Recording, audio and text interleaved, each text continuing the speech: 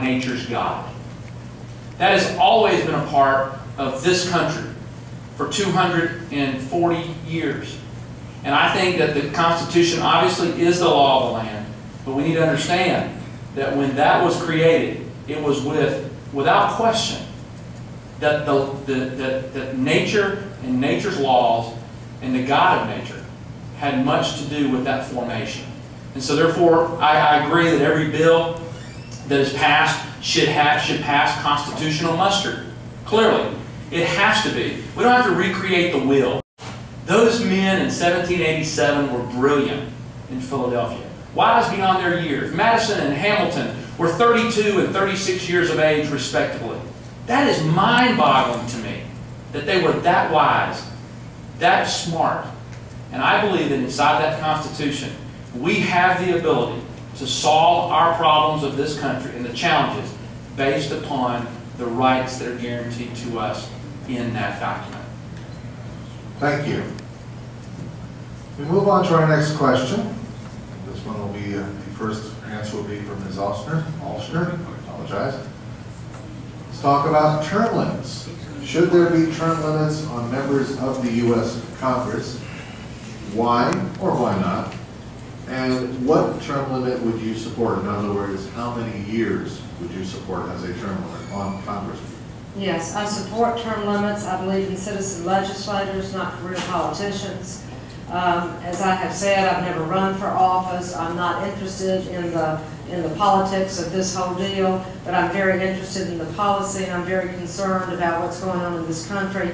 And I think that at certain times in this country, certain people who are equipped with certain gifts need to step up and assume a certain responsibility, sacrifice, if you will, for their country. Term limits I am in favor of it. I believe it's a systemic problem in Washington that people go up there, they make a career out of it, they become incumbents. Everyone knows that the incumbent raises more money, and that generally speaking, though I guess when we go home tonight and we see what happens in these 12 states, we may be surprised, like Mr. Brown in Massachusetts, that the incumbents may not win, but historically they have, because they have the power to raise the money. And unfortunately, if you have the money, you can usually buy the seat. That's a sad commentary for what's going on in this country. I have agreed to co-sponsor Senator DeMint's companion bill that he has introduced into the Senate. It is longer than I think, but it's better than what we have now, and therefore I would be willing to offer the companion bill. It's limited to 3 terms in the House, which would be 6 years, 2 years in the Senate, which would be 12 years. Thank you. Mr. Sutherland. You know, in my house, when we made a mess growing up, there would be discipline. And then after that discipline, we would be given the responsibility to clean up the mess we made. I think term limits makes us all feel better. Term limit says that it was somebody else that created this mess. And it makes us sleep good at night, conscience-wise. We have the government that we, the people, have accepted. And in my family growing up, that didn't pass the mustard if I tried to blame my brother for something I did. That didn't happen. I got whippings for stuff I did. My brother never got whippings for stuff I did. And after the discipline of the mess I made, I was required to clean it up. I think that what we would do is we would enact term limits, and then we'd go back to our lives. We'd go back to our lives and we'd say, well, you know what, they're bad, so therefore they're only in there 6 years, and I think our government would continue to spiral out of control. It is we the people. We have term limits, and those term limits are every 2 years. We've talked here tonight, all three of us have talked about Congressman Paul Ryan. What a brilliant man from Wisconsin. He knows the budget like nobody in Washington, D.C. I'd hate to have to send a man like that home, because we want them to run it without we the people deciding. So, when we as a country start talking about limiting our freedoms to vote who we want to vote for, we need to give careful thought when we start voting ourselves less freedoms. And I think that those men in 1787, they were smart. They didn't believe in lifelong politicians. They believed in citizen legislators.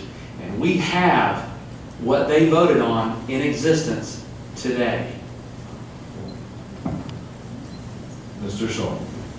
Absolutely in support of term limits. When you look back to the original intent of the Founding Fathers, they said these individuals should go, they should serve their country, and then they should return to their lives. I don't think they ever envisioned a federal government growing as massive as it did, with the salaries that they have, with the perks and the power, a retirement program, a Cadillac healthcare plan. These individuals are living far better than the majority of Americans. I don't think that was the original intent of what the Founding Fathers, saw for service to this great nation if you were an elected official. And that's what it's morphed into. So I support term limits. Anything less than 10 years, I'm going to vote for that. Originally, I didn't think term limits were going to be necessary because, obviously, we have elections every 2 years. But now what we're seeing, when you look at Alan Boyd's his campaign account, at some points it's between 1.8 and 1.6, 1.4, depending on how many commercials he's running. But the majority of his money is political action committee money. It's bought and paid for by industries out there. So he's able to control the message. He's able to get to the airwaves. He's able to run radio. He's able to run TV. He's able to run the print ads. He's able to mail to you at your expense everything he's doing. So we have lost the power. That's why we now have a populist president. And yes, I think we do need term limits because every so often those individuals are going to turn over. And in the Air Force, we cycle through every 4 years. We lose great pilots in squadrons. You know what? There's another great pilot right behind him. And we don't know where the next Paul Ryan is. And maybe we can bump Paul Ryan up to the Senate. He can do some more good there. So I am totally in support of term limits to get the power back to you and get the money out of politics to some extent. Thank you. The next question, we move on to the subject of taxes. Please describe your position, and by the way, Mr. Sutherland will be the first to speak. Describe your position on taxes in general, and then address three particular proposed taxes: the fair tax, the flat tax, and the value-added tax. Mr. Sutherland. First of all, I think what you need to do, it only makes sense that you attack spending before you start addressing taxing. And that's the thing that Washington does not want to address. They do not want to address spending. Now there are several, so I believe as far as our current tax structure, I think it's complicated. I think it's hard to understand. I think it is unfair to many. When you have almost 50% of this population that pays nothing in taxes, how in the world could you ever appreciate anything that you didn't have anything invested in it? My father always made me come up with a down payment. Now he would help me. My parents would help me when I wanted to buy something. But I had to have some skin in the game. And as long as I had skin in the game, I cared for it, I took care for it, I managed it, and it was what, and I had value in it.